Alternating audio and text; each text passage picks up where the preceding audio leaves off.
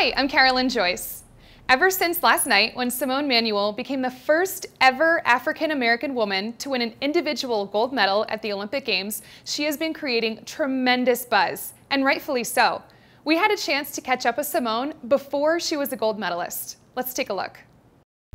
Oh, it's amazing representing Team USA. I guess you grow up watching the Olympics and you're seeing all these cameras in people's faces, and they're wearing their names on their caps, but they're still wearing the USA flag, so they're representing something bigger than themselves.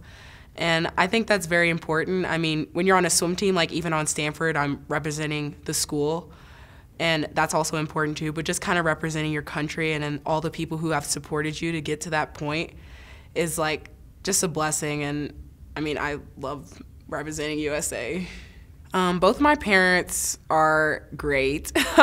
They have always encouraged me to do my best, and that's just always something that I focus on in swimming. And also they tell me at the end of the day they're gonna love me no matter what, if I were to get last place in a swim event or first place, and then I'm still Simone at the end of the day. And I think that's very great because it's helped me keep pressure off myself, because there's more to me than swimming, and swimming doesn't define me. So I think that's just something that's made them such great swim parents. Congratulations, Simone, you've made history. Stay in the conversation using #SwimUnited with USA Swimming on all of our social channels with @USA Swimming. Also, make sure you follow along at usaswimming.org.